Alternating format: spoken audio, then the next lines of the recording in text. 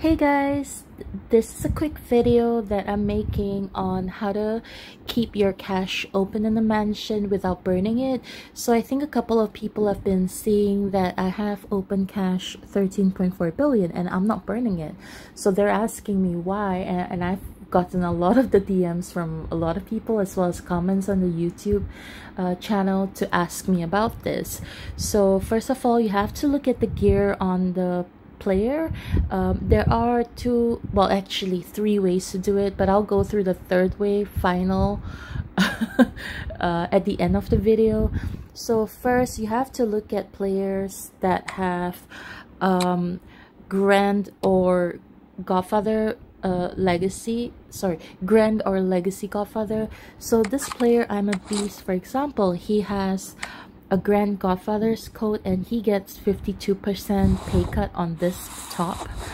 So pay cut basically means that it reduces the amount of upkeep on the troops that you have in the mansion. So the larger amount of troops you have, the more upkeep expenses you have, which means you use up a lot of cash. And that's one of the reasons why cash doesn't burn in the mansion. That's one of the reasons why cash burns in the mansion. So if you have a 52% pay cut, you actually reduce the upkeep expenses, and what you need to do is to try to get to 100%, and that will mean you burn no cash. So this is 52% right now, and if you click on the stats shown, it's 57.2%, so it's just over 50%. Now, one of the ways for him to get his cash maintained on his mansion is to go to pay cut and get the 50% for 7 days. So this is cheaper because there is a bit of a discount instead of doing it on a daily basis.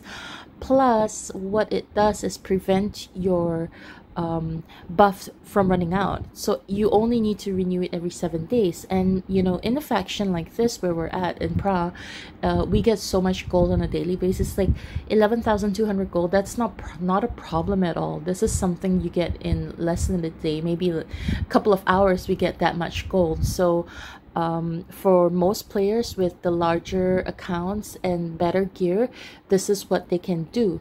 So for him, he can use the 50% pay cut, and then on top of his 57.2 or 52% existing pay cut, he gets more than 100%. So that allows him to hold cash.